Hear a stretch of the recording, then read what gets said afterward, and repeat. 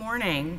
Phyllis Glazer on behalf of the defendant's appellants, the Louisiana Attorney General Liz Murrill, Colonel Robert Hodges, the Superintendent of Louisiana State Police, Chris Eskew, the Deputy Superintendent of Louisiana State Police, and James LeBlanc, the well-known Secretary of the Department of Public Safety and Corrections, all of whom are sued only in their official capacities in this case at this point. The plaintiff, Kendra Greenwald, is a registered sex offender who filed suit claiming a substantive due process violation. She claimed she had other claims that have since been dismissed or are being considered at the district court level. Ms. Greenwald's substantive due process claim is originally pled was that she has a disability which prevents her from complying with the sex offender registration and notification requirements under Louisiana law, and that because she's incapable of complying with them, she has a fundamental liberty interest to not be arrested for violating them, even though she admits that it is a felony to violate them. That claim is heck barred because Ms. Greenwald was convicted of failing to register, and at the time of her conviction, she claims she was disabled and as a result of her disability, incapable of complying. It is a direct implication to the invalidity of her conviction based on the operative facts of her current 14th Amendment claim as compared to her conviction.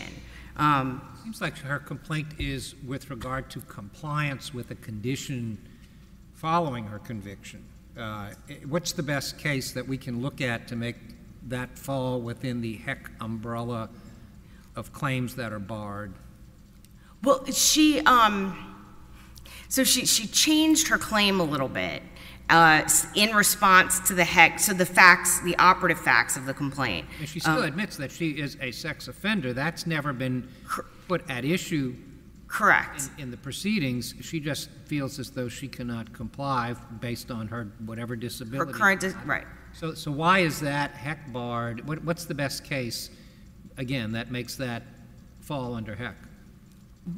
Well, heck, all of the heck case, let's see, you've got the line of cases, recent cases involving excessive force cases. So Oakwan and those types of cases where you look at the operative facts of the current 1983 claim before you, compare them to the crime she was convicted of. So she, according to the complaint, she was convicted of failing to register. She had her probation revoked for failing to register, but she also was subsequently convicted on a new charge of failing to register. According to paragraph 67 of her original petition, page 25 of the record, she began having difficulty complying with SORNA almost immediately after becoming subject to it.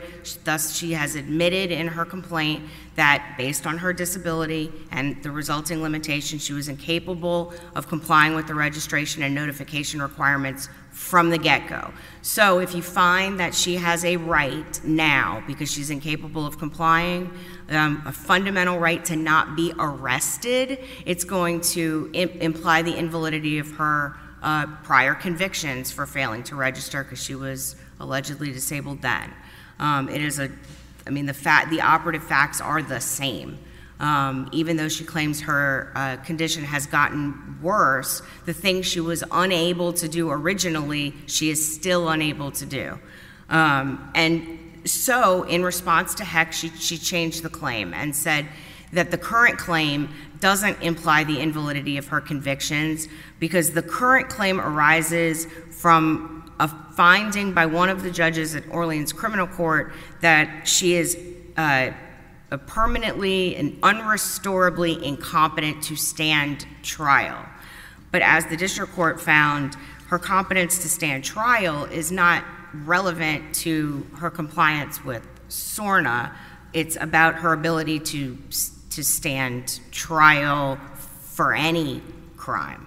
So you referred to the original complaint and now an amended complaint. But what are we hearing in this appeal? Only the original complaint.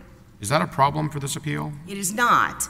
It is not because the substantive due process claim, which is the only one before you right now, was not amended by the amended complaint. And so the judge's ruling on the original complaint stands, even though she filed an amended complaint afterwards. We're talking about an appeal from a complaint that is no longer in existence. Correct, but the court's ruling is fixed. And so even if we filed It may sound like a very technical question, but we've dismissed appeals based on these technical defects before. Correct.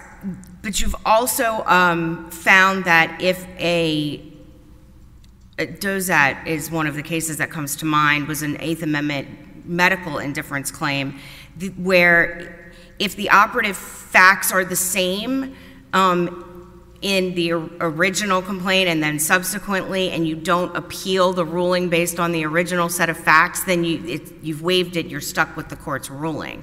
So what we have right now is Which case is that? It's called Dozat, D-A-U-Z-A-T. I don't have the citation in front of me, but that's just one that comes to mind. So we've got a ruling based on the facts as pleaded in the original complaint, that the complaint states a cause of action for a substantive due process violation that none of the named defendants are entitled to sovereign immunity from. It overcomes Heck, it overcomes sovereign immunity, the Ex parte Young, and then on a different claim, plaintiff was granted leave to amend, a procedural due process claim. And so the amended complaint doesn't touch the substantive due process claim at all. You're saying in that case, the NOA was based on the original, no longer existent complaint, but our court still heard the appeal? Actually, in that case, there was an appeal from the, it was a 12B6, and that was, let's see, it was a qualified immunity case. 12B6 was appealed, and the denial of qualified immunity was affirmed. An MSJ was filed, and the court found it's the same set of facts on the MSJ as was in the complaint. So that was the holding on the second that appeal was premised on the original complaint, not the new complaint. The facts as alleged in the original complaint that were subsequently proven on summary judgment, yeah, essentially. And so it was the same set of facts both times, and thus the court said it's the same. The result is the same. And so to avoid that, and we checked too, and there's an email confirmation in the record to make sure that the substantive due process claim wasn't touched in the amendment. And so we have this ruling here. Now, if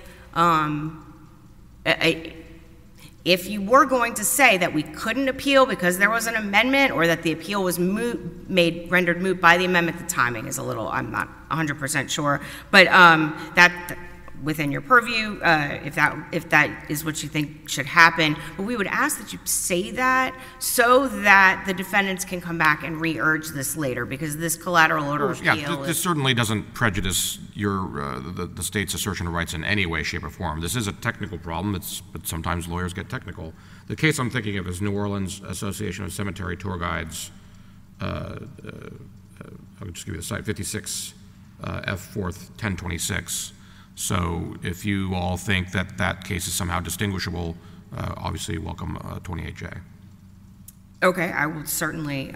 But this is a technical problem that will not prejudice either side's rights to vindicate any arguments they want to appeal. It's just we have to have a valid appeal before we can hear it. Of course, jurisdiction is big. It was a big issue here, and the procedural intricacies of this case have been unusual at times as well. So I get it. But assuming that we're here on a valid appeal, the amendment doesn't actually touch this. So touch this claim. But so now the claim, the substantive due process claim pertains to this finding of unrestorable incompetence. Now, Ms. Greenwald was arrested only one time after being declared an unrestorable incompetent. the language used in the complaint's a little vague about that, but it's been clarified. It's unequivocal in the briefing. She was arrested only one time after being declared an unrestorable incompetent, some 4 years before suit was filed, and that was about 7 years ago, as of June or July. But it'll be 7 years. And so that claim, to the extent that it's based on unrestorable incompetence, that does not meet the Ex parte Young exception, excuse me, as to any of the defendants. For one, there's no ongoing constitutional violation. She was arrested one time after being declared an unrestorable incompetent, and not by any of the defendants, not the state defendants or the city. She, according to the complaint, I think was arrested by Jefferson Parish, which is not even a party to the suit. And only the one time. So there's no allegation of an ongoing issue here with her being arrested after being declared an unrestorable incompetent, one time. Then there's the defendants. So she was not arrested by the state ever, according to the complaint. And so the allegations of this connection, this Ex parte Young connection between the named state officials and the act. According to the original complaint, the connection has to do with their respective involvement in enforcement and the administration of the sex offender registry and the registration requirements. But if the claim is about the finding of unrestorable incompetence, then the connection of the defendants of the state to enforcement of SORNA is irrelevant. Because if she's incompetent to stand trial, she's incompetent to stand trial on any claim. And if the fundamental right, the substantive due process right, is the right to not be arrested at all because she is incapable of standing trial, then the most you have here is a group of state officials who have a general duty to enforce criminal law, and that is not enough to connect them to the enforcement of the act for purposes of Ex parte Young. In addition, as Ms. Greenwald has said several times in this case, she's not actually challenging the constitutionality of SORNA in the way that one normally challenges the constitutionality of an act. She is challenging her arrests. Now, her arrests for violating SORNA happen to be about violating SORNA, but as we know, as has been admitted, she's been arrested for other things, including a sex offense. So, again, the defense, so you don't have that ongoing constitutional violation or the connection with the defendants to meet Ex parte Young. And then there's the question of the injunction. The injunction that is requested is an injunction, which... We still have the injunction at issue here? I understand in the district court, maybe your opponent can address this, but my understanding was that the plaintiff no longer seeks injunctive relief.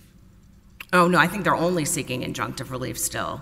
And it's an injunction to still to prevent her from being arrested.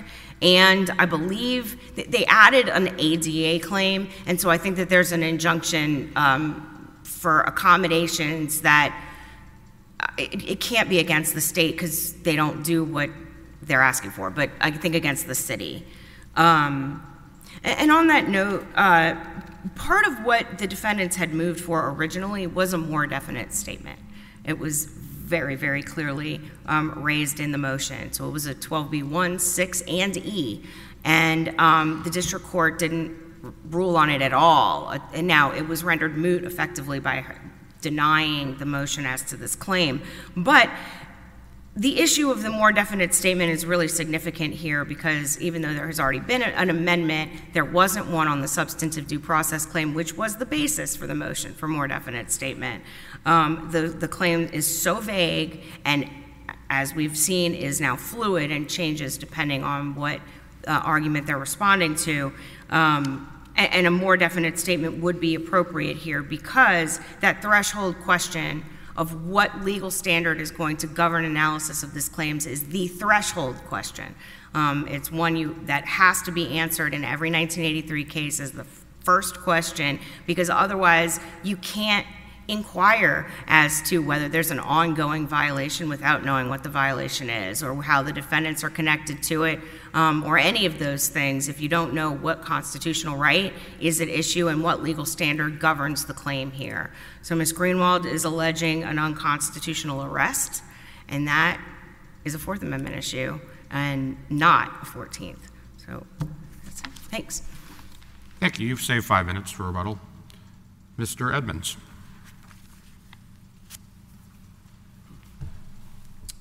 Good morning, Your Honors. May it please the Court. Chris Edmunds on behalf of Kendra Greenwald. With me at counsel's table is Dalton Corson from Disability Rights, Louisiana. Judge Ho, I want to first address the jurisdictional issue that you raised because, frankly, I had not even considered it until you raised it this morning about the original complaint and the amended complaint. We did amend our complaint. The original complaint, the only claim that survived was a claim for injunctive relief against the state of Louisiana for a violation of substantive due process. Subsequently, we amended and there was motions to dismiss filed, and Judge Malazzo has denied the motions, and is basically the ADA claims are going forward. And so those, I hadn't put a whole lot of thought into this issue, but I am familiar with the case law that says that once you file an amended complaint, it supersedes the original complaint, and the original complaint is basically of no legal effect anymore. So obviously this court has an obligation to consider jurisdiction sua sponte. We will happily submit a 28J letter on that issue. My friend on the other side spent the better part of her argument talking about the Fourth Amendment.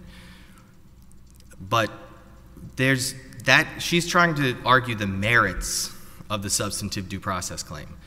Under Ex parte Young and Verizon, the Supreme Court's Verizon decision, that you cannot get this, there's a threshold analysis is the term that they use.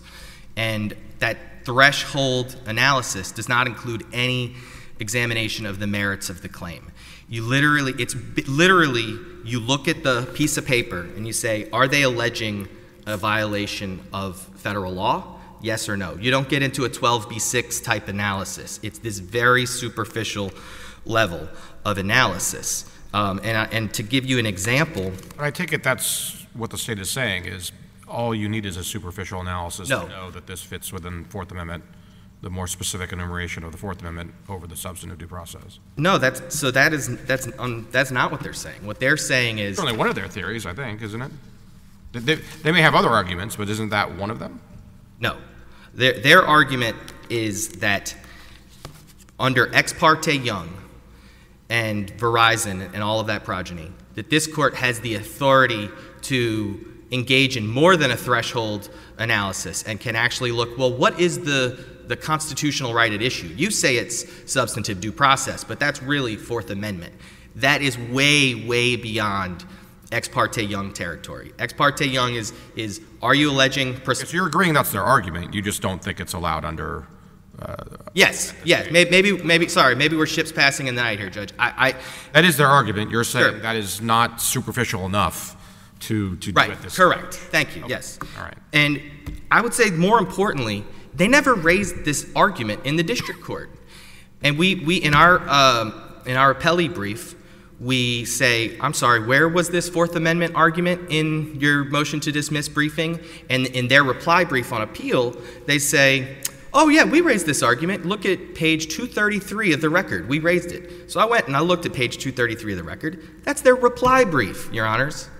They raised this Fourth Amendment argument for the first time in their reply brief in support of the motion to dismiss. It is very well established that you cannot raise issues for the first time in a reply brief. Was there an argument below, or was it just on the papers? It was just on the paper. You mean an oral argument? You're right. No. In other words, you didn't have a chance to engage. Correct. No, Judge Malazzo did not hold any oral argument. So we had no opportunity. You're saying it wasn't preserved below. Correct. They did not preserve this issue. And that's why we didn't address it. If you end up going back because this appeal is moot, then you can have fun down there. Sure, that's right. And they will take up that issue of whether or not. I assume they'll raise it next time. Right. I'll turn to Heck if there's no further questions about that. Well, actually, I will just briefly address the merits of the Fourth Amendment issue. We may also have a Fourth Amendment claim, but they don't dispute, they don't explain why we also don't have a substantive due process claim. And they concede that being physically arrested and jailed implicates a liberty interest. Maybe in fairness. Maybe I'm missing something here, but I'm trying to get a picture of how this is going to work. Assuming you're successful, you get an injunction, PD, it covers them, it covers JPSO. Does your client carry the written paper in her back pocket and show it when she's arrested, or does she have it, a thing pinned to her shirt when she goes out, where the police know, well, here comes Ms. Greenwald, and don't mess with her? How does she offer up some immunity? It sounds like she wants immunity from being arrested for not complying with SORNA. I understand that's the goal, but as a practical matter, I just don't know how this could be implicated. Why does she not avail herself of the lack of mental capacity? Granted, it's no fun to be arrested, but if she would have the claim that she doesn't have the mental capacity, just as has happened in the past. Well, the problem with what you're suggesting is that for her to raise that claim, she has to first be arrested. And so she's in this vicious cycle where she only gets to raise the issue of her mental capacity after she's been arrested, after she's been jailed. Tell me how. Well, how does she have it, sure. stenciled on her forehead? Yeah, or no, how do we know not to arrest? I understand the question. Yeah, I don't want to spend too much time on this because now we really are getting into the merits of the claim in terms of how you would frame and how you would craft the injunctive relief. And it's a very fair question, Judge, because this is a very unusual case. I don't think this is something that happens every day. It is. Okay, most criminal laws tell you not to do something. Don't kill. Don't steal. Don't rape. This is a law that affirmatively requires you to affirmatively do something, and not just simple things, very complicated, arcane tasks that would be difficult for myself or the judges on the bench, frankly. So it's an unusual situation, but that is a question for the district court, and that is a question that when we get to the injunctive relief phase. And of course, it is not right because now we have an Americans with Disabilities Act claim, which actually puts an affirmative obligation on state entities to accommodate people with disabilities, including in the criminal justice context. So I'd like to move to the HEC, because I know my time is running short. HEC only applies to convictions. Nothing in our complaint challenges any prior convictions. We're not challenging her initial conviction for SORNA.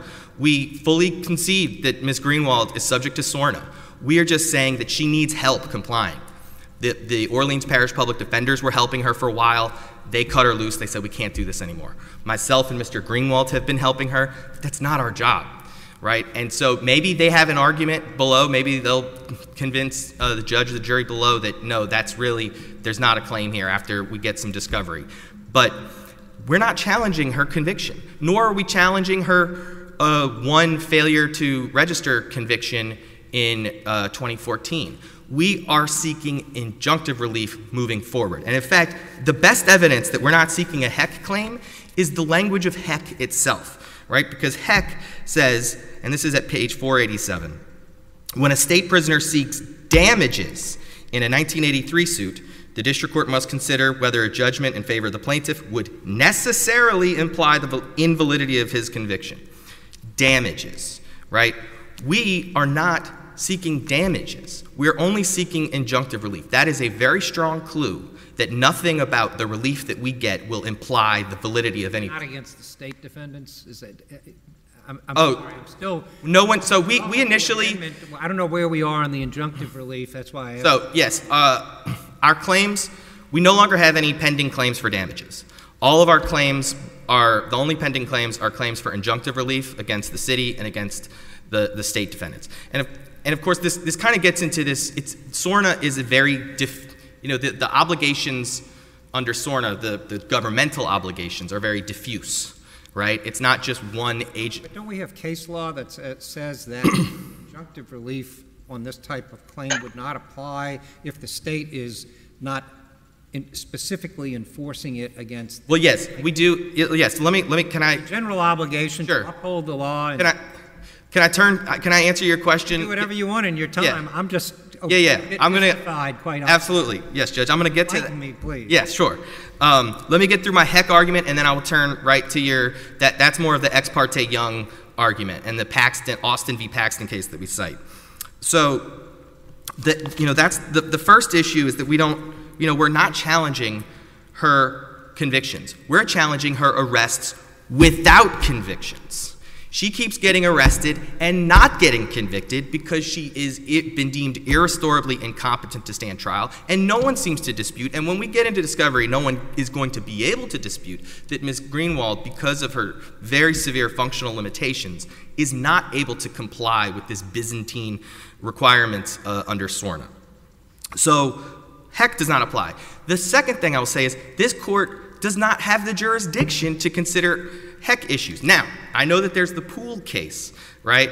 And basically in Poole, I think it was Judge Costa who went back and looked at the case law and he said, this is a mess. We've said multiple times in unpublished that Heck issues are not immediately appealable.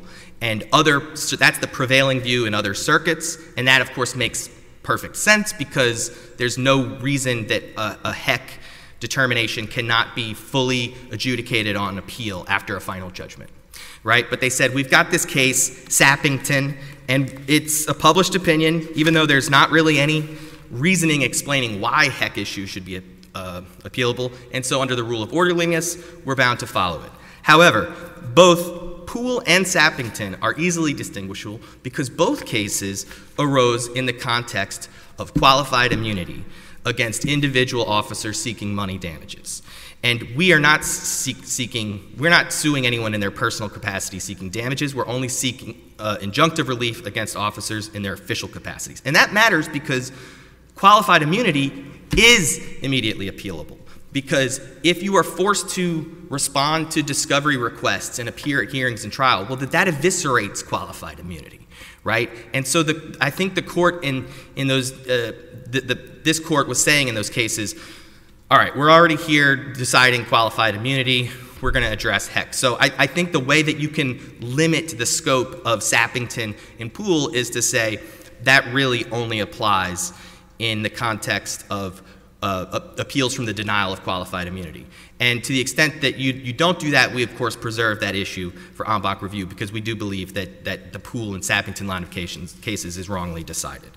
That said, I'm going to talk a little bit more about Heck because, before I do, Judge Oldham's dissent in Crittington v. LeBlanc, which we cite, he talks about this, right? Because the panel did not consider the Heck issue because it was not briefed on appeal. But he goes through all these cases and he says, we have considered Heck issues, quote, in this posture. And this is, he says, yes, our court attempted to cure this conflict by stating that Heck issues are reviewable on interlocutory appeal from a denial of qualified immunity. So I know that that's a dissent. It's not binding, but I think it is instructive. Judge Oldham's basically saying that Heck issues are immediately appealable when they come up to this court from the denial of qualified immunity. But even if you do have jurisdiction to consider Heck issues in this posture, all you need to do is look at Poole and Sappington, and you can clearly see that this doesn't apply. So in Poole, for example, the court said that Heck is no barrier because the excessive force claim was temporally and conceptually distinct from the flight offense, right? Whereas in Sappington, the criminal conviction necessarily implied that the officer did not use excessive force. There's nothing about finding that Ms. Greenwald's rights are being violated in some way now, going forward for prospective release. Nothing about that would invalidate her prior convictions in the past. So with that, I will turn, Your Honor, to your questions about Ex parte v. Young and the connection. So first and foremost, this case law, it's a little bit funky, but you really only need to have a scintilla of enforcement. And the Austin v.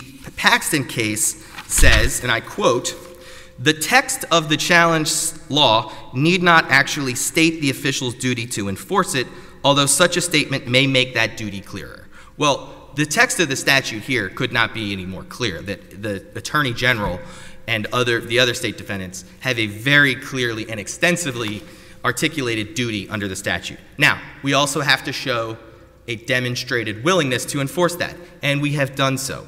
We have alleged that on numerous occasions, the Attorney General has not only issued opinions on the scope of SORNA, but has in fact gotten directly involved, used the very unusual authority of saying we're going to actually directly prosecute and take over this prosecution. In addition to that, it's not disputed that the SPAT, the Sexual Predator Apprehension Team, is very actively involved in enforcing SORNA. I don't understand how they can deny that. And of course, they don't deny that. What they now have done is tried to change their argument and say, there's no evidence that there's no evidence that SPAT was involved in Ms. Greenwald's arrest.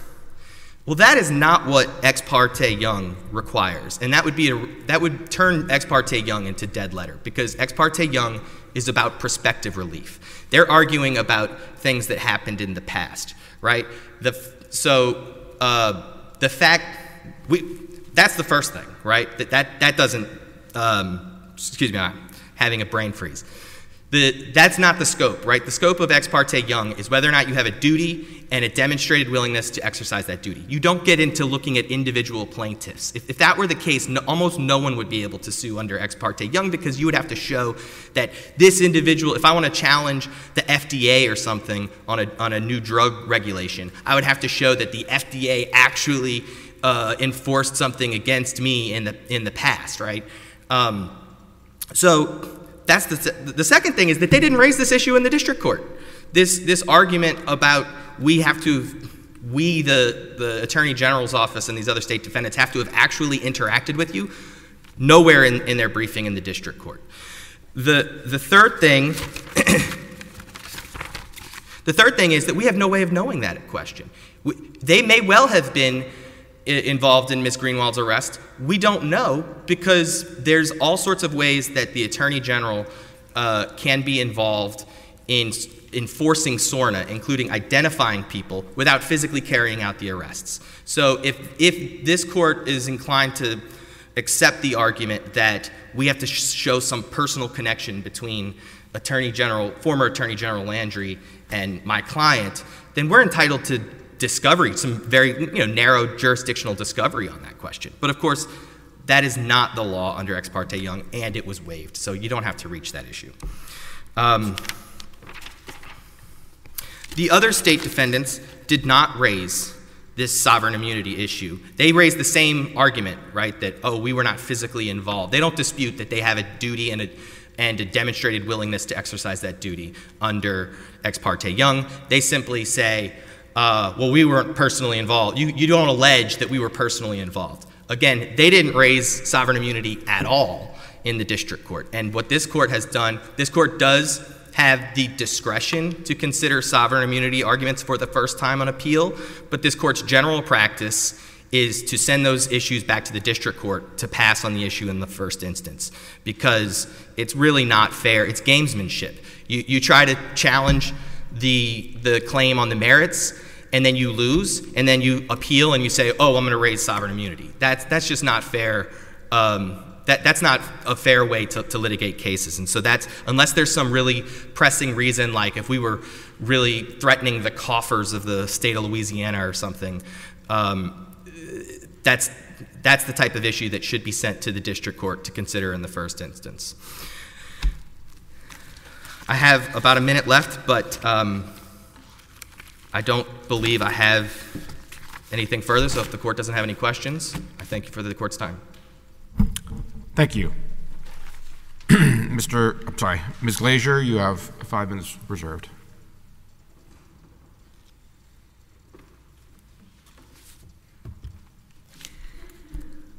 While the plaintiff has conceded she's not entitled to money damages against the state officials in their official capacity.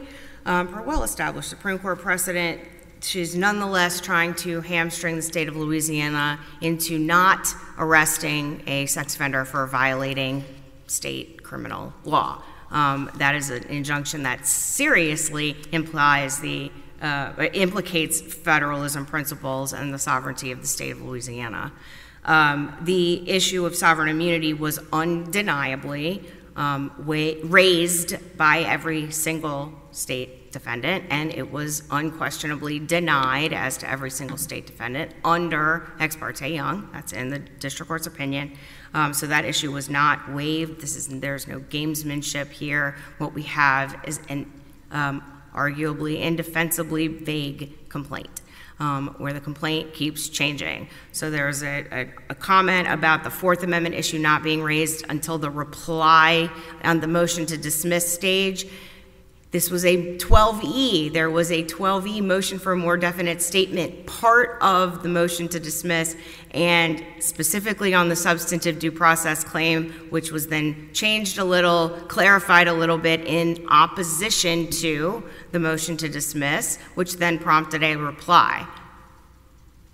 The motion to dismiss just so happened to have been filed twice, fully briefed twice, and considered, well, it was under advisement in the Middle District when the case was transferred to the Eastern District. There was plenty of opportunity, notice to the plaintiff, and an opportunity to respond to that argument. There just hasn't been one yet. The connection to the individual plaintiff. Nobody is saying that Jeff Landry or Liz Murrill needed to be involved personally in anybody's arrest. And that's not, nobody's ever said that. But the Attorney General's office has not been involved in any of Ms. Greenwald's arrests, nor has State Police or the Department of Corrections. And there's no issue with her appearance on the website. So why the deputy superintendent is sued is anybody's guess. But that's not the issue. The issue is that she is not seeking an injunction to declare SORNA unconstitutional. The word she used was an as-applied challenge, as applied to her. So this is where you have some overlap between sovereign immunity principles and Article III standing, and which has been raised, has been briefed, and Article III standing in this case. She can't just sue arbitrary defendants who might have some connection with enforcement of a statute. There has to be some connection to her when the injunction is specific as to her. So, for example, if she was going to ask for some, special ID that has to be printed by the Department of Public Safety, well then, the Department of Public Safety might be the right defendant, but she's got to have, there's got to be some connection here, and there's not with the state. She was arrested by the parish, or by the city of New Orleans, the Jefferson Parish. There's no connection here with the state. Sovereign immunity is immunity from suit, just like qualified immunity. It is immunity from trial. It is immunity from discovery, as I know y'all had arguments earlier this week on that issue. Sovereign immunity provides those same protections to the state officials who are being sued, because even though it is, this fictitious official capacity personhood thing, they are still people who are going to get yanked out of their jobs as the top law enforcement officials in the state of Louisiana and subjected to discovery so that they can figure out what connection they have to her so that they can craft an injunction later. None of that is allowed. Sovereign immunity, there has to be this legal connection, and she does have to have standing in order, and it's a redressability issue, standing to sue the people she's suing, whether they're actual people or they're fictitious people, as the case may be. So I think with that, y'all must be ready for your weekend, unless you have any other questions. All right, thank you. Thank you. The case is submitted, and we are adjourned.